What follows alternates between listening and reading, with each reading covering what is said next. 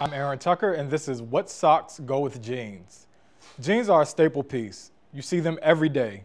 People own multiple pair of jeans and wear them all the time, for day or for night.